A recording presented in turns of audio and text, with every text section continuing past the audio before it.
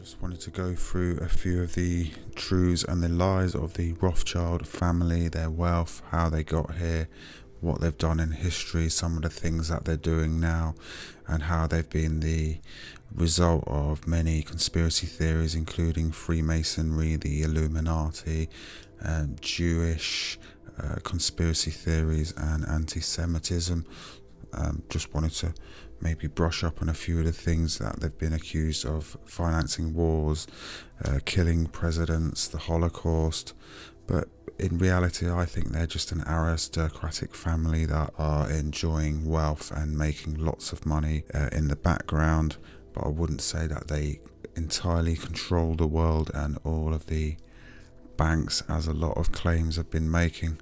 Also go through their history, how they came from Germany, the houses they built across Europe, and how most of them are not there anymore. They've sold them. There's many reasons why they don't have them anymore. Just in the words of Jacob Rothschild. It was an extraordinary phenomenon because the Rothschild family, having made a lot of money in the 19th century and having come from the ghetto of Frankfurt with nothing, decided to build on a huge scale throughout Europe. Most of those houses have now gone. Waddesdon remains as the one with its collections intact, in fact growing. It was Mayor Amschel Rothschild in the 1700s in Germany who set up his own bank, and he had 5 sons who he sent out across Europe to Germany, France, Austria, the UK and Italy.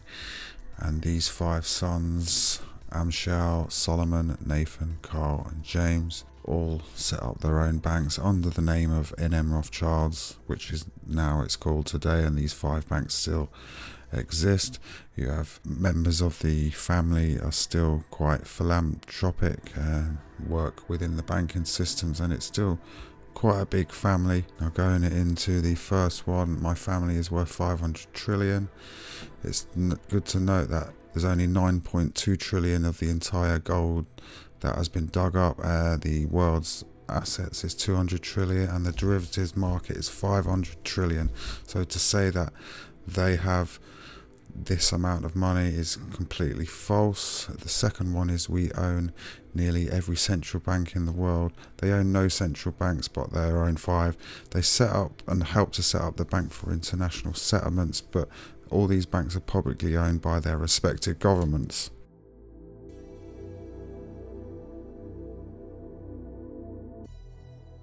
As for the Bank of International Settlements, it was set up just after the First World War to get reparations of Germany.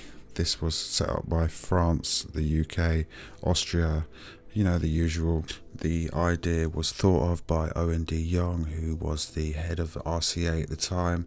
RCA is now owned by Serco, which are subsidiaries of the Crown Corporation through its tax havens. But as for the Bank of International Settlements, this is what they call the central bank around the world. All but about 3 or 4 different countries, North Korea being one of them, are all part of the Bank of International Settlements and are regulated by this bank. It's also been said that they have financed both sides of every war since the Napoleonic Wars. I'm sure they invest in war and arms and certain investments, but to finance a whole thing is something different.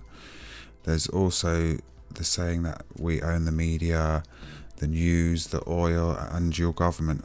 As for controlling the media, they own a massive conglomerate in the name of Reuters, which owns AP, which gives out a lot of information. It's basically the BBC of the United States, where most of the information comes from there. So they do own a big part of the media. There was also propaganda that Nathan de Rothschild stole the entire economy off the UK government, and this is completely false. I've just put up a Wikipedia link as to people who did try and con the British government by saying Napoleon had won the war. It had nothing to do with Nathan de Rothschild. What people are led away from is the fact that the Rothschilds set up and funded Israel. The Balfour Declaration, the expression of the British government's support for a Jewish home in Palestine, was sent by British Foreign Secretary Arthur Balfour to the second Lord Rothschild. Dear Lord Rothschild, I have much pleasure in conveying to you, on behalf of His Majesty's government, the following declaration of sympathy with Jewish Zionist aspirations, which has been submitted to and approved by the Cabinet. So it's possibly the most famous letter in modern Jewish history, and it begins with 3 words: Dear Lord Rothschild. Why was it that this letter was sent by the Foreign Secretary to your great-uncle Walter?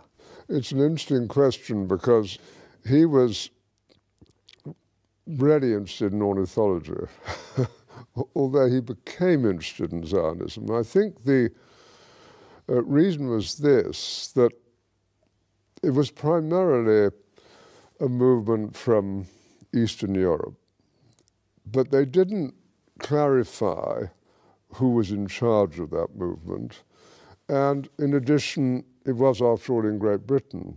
So they felt that the Rothschild family should be the one to whom it was addressed. And Walter was Lord Rothschild, and he was a Zionist. And those really are the background reasons. What does one hope for? One, of course, hopes for a peaceful relationship with Israel's neighbours, and that's going to be the most difficult matter of all to achieve. But even now you can see, with the disarray in the Middle East and the importance of relationships that Israel is developing, not only with Jordan, but also with Egypt and indeed with Saudi Arabia, even if they're not publicised because of the Sunni-Shiite war, there's hope.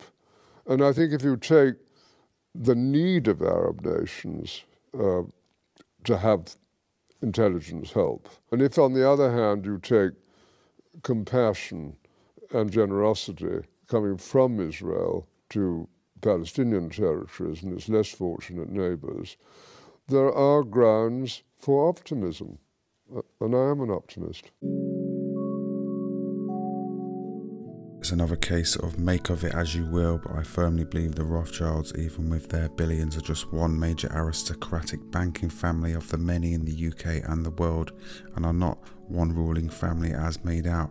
It's important to note the owners of these 5 corporations, Amazon, Apple, Alphabet, Microsoft and Facebook, have generated more personal wealth than the Rothschilds have done in their entire history. They are just knights of the realm, but do not under control of the monarchy. They are Zionists in a way. They have funded and facilitated the creation of the Jewish state Israel by part land grab settlements, part buying and part stealing through means of colonization, exploitation, war and violence throughout the Middle East to cause tensions, whilst taking away the land from the Palestinians by funding, lobbying and orchestrating the Israel government to carry out the tyranny over many years and on many people. They also have controlled and lobbied many seats of power within British, USA and Saudi Arabian governments too, whilst taking billions from US taxpayers. They have investment companies used to set the price of gold twice a day, generate wealth by helping wealthy people generate more wealth. They still have vast estates. They fund many forms of charities, museums, architecture, vast estates for public use, art galleries, growing gardens, wine vineyards, zoos. They own private jets, boats, horses, cars, and a number of philanthropic ventures that have helped to keep the House of Rothschilds a household name for over 2 centuries. So yes, they are indeed a very powerful family, and one that needs attention, bringing their weight in so many ways, good and bad, but also many conspiracy theories that lead people down the wrong path, and information and rabbit holes concerning the Rothschilds needs calling out and correcting so we can move forward in a more equal world where the aristocracy and all those who made their wealth in the past by deceiving the people needs to never happen again in the future towards society.